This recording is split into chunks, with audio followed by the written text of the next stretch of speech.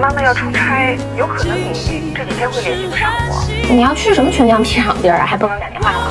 其实是一个培训，那个记着妈爱你啊。我也爱你。你干嘛呢？我啊，先休息几天，我在跟燕子哥待着。你跟那个张小燕好好的，比什么都好。我还真挺想看你结婚穿婚纱的样子。哎呀，我知道了，你放心吧，我们俩肯定会好好的。我要是结婚的话，你就来当我伴娘吧，是这样。我是你妈，做你伴娘会被人笑死。哎，是不是笑了？看你挺开心的。我上网都给你查了，你那个胸部小结节啊，就是情绪导致的。你要调整自己情绪，不开心了你给我打电话。都什么了？好，喂，张大夫，哎，我是孟婉晴，那你帮我预手术吧，越快越好。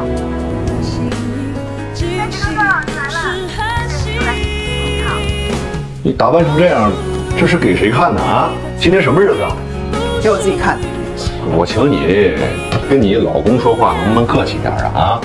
你老公也是多才多艺，风度翩翩，在外面很受欢迎的，好吧？星星啊，你这刚下活肯定挺累的，先歇一歇啊。一会儿咱们舞蹈室见啊。老婆，你这是要去哪儿啊？我出差呀，不是跟你说过吗？老婆，你能不能请个假别去了啊？你陪我去医院检查一下好吗？这是不是得什么大病了呀？我这不知道这是怎么了。你是吃烧烤吃多了，拉肚子吧？咱俩夫妻一场，我要真有个什么好歹的，于心何忍呢？啊！你还是自己去看吧啊！哦，出差2天，走之前过来看看你。我在的时候，照顾好自己啊！哎，让我姐多给你做点好吃的。你也多关心关心我姐，她最近有点胡思乱想。你说说你怎么变得这么啰嗦了？您一定要健健康康的，长命百岁。对，好，健健康康的，你也一样。要出差呀？回来给我信息，我给你做鱼吃。就2天，等老三忙完了，你抽空让他早点回来。这老不见的，还挺想的。走了，姐啊。大手术啊？养护的家知道吗？就我自己。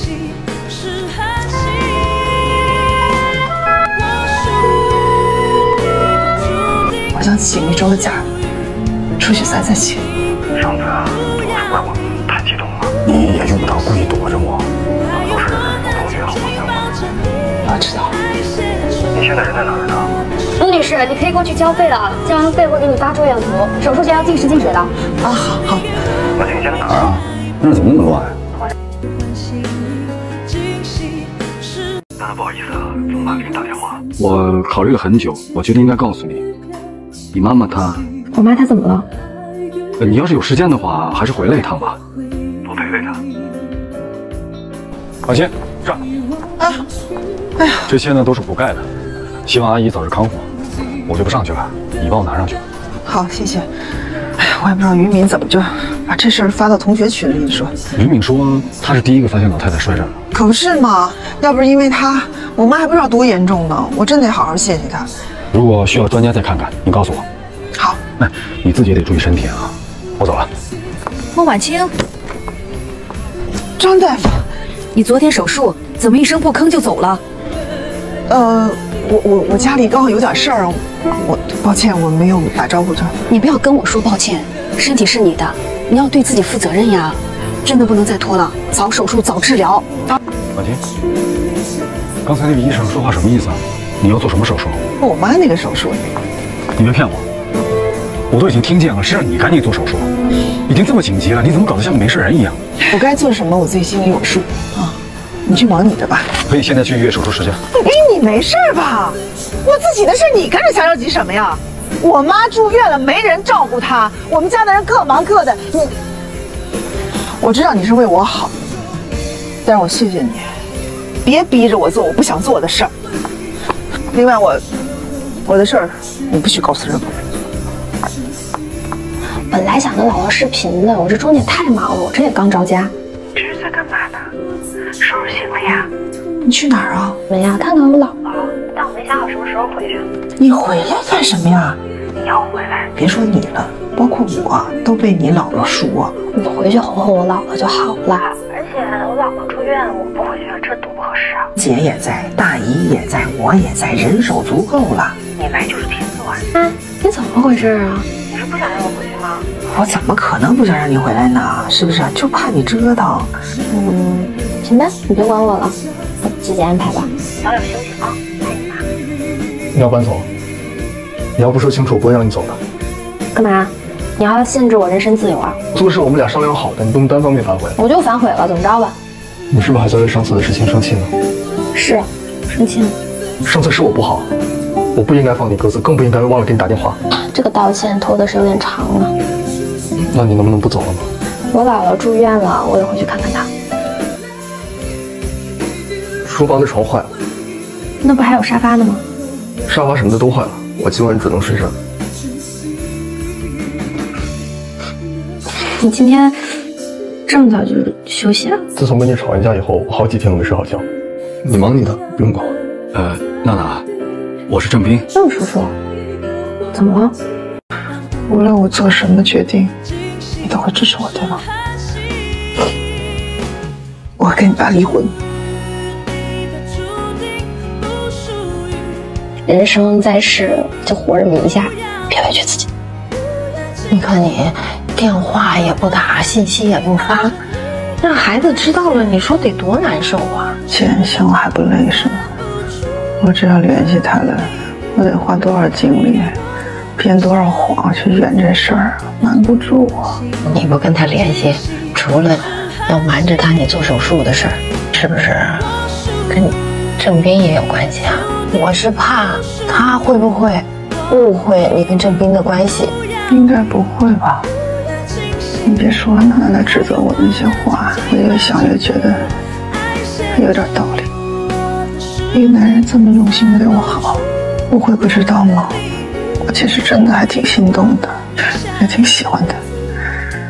可是这婚没法离，只要离了，娜娜不知肯定会跟我记的。所以我也不知道该怎么办。其实我还挺佩服我姐陪我大姨他们去离婚的。你怎么突然说这个呀？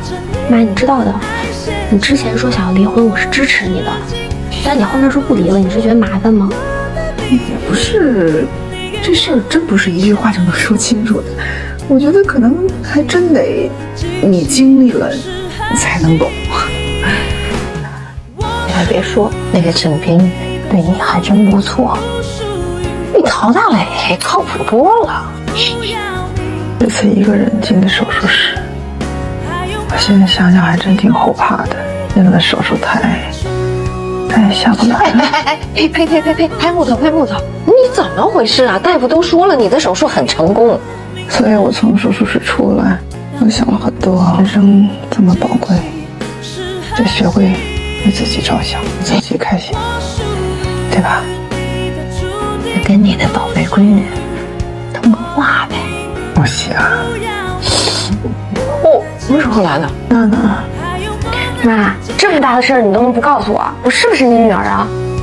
那不就是怕耽误你正经事儿吗？什么正经事能比你重要？你什么时候能不把我当小孩看？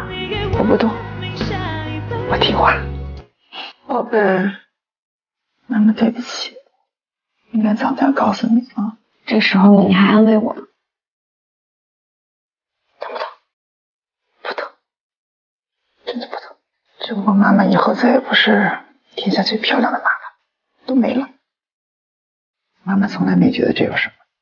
以后你再给我买一个大的给我戴上，钱还大，咱俩昂首挺胸继续出去逛街，好吗？